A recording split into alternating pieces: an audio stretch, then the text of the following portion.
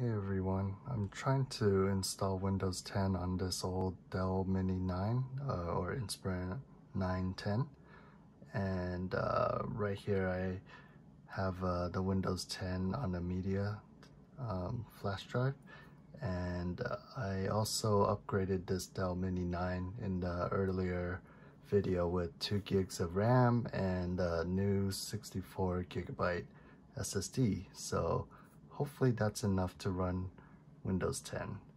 So I'm gonna try to boot this up and try to get it to install.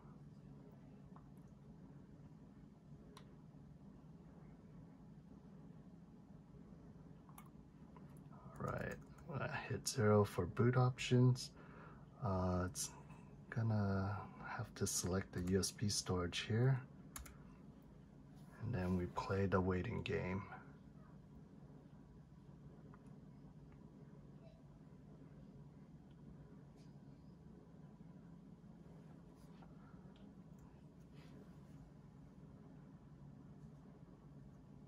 I'm actually going to also try to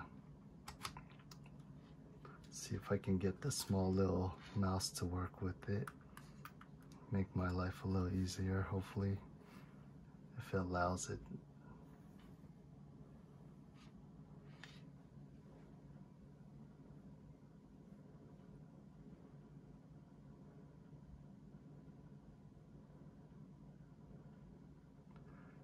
So it's finally kind of booting up that Windows blue logo for Windows 10.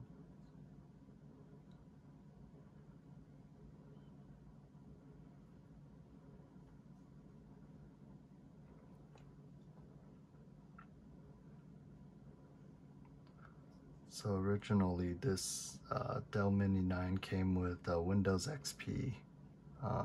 The last time I booted this computer up, it was running quite slow. I'm thinking times have changed and had to give it an upgrade to bring it some life again. So it's popping up the Windows setup here. We're gonna have the language to install English. We're gonna leave it there. It's gonna hit next. And then we will install.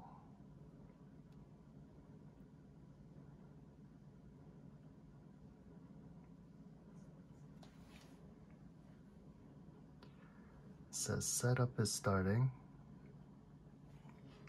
Apologize, I should probably have made it more visible for you. Don't know if that helps. Maybe. So thankfully it recognized the mouse I just plugged in. This little mini Logitech one. It's perfect for toddlers. So activate Windows, I can do this later.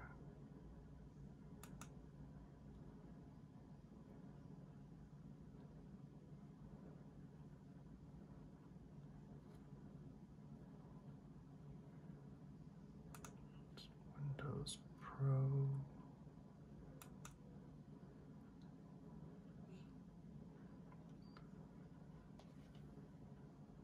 So definitely this is installing the 32-bit version of Windows. Accept the license. So we're gonna check the custom install Windows. Click on the allocate space. So it says it's 59 gigs free. Hit new. We'll just give it all of it.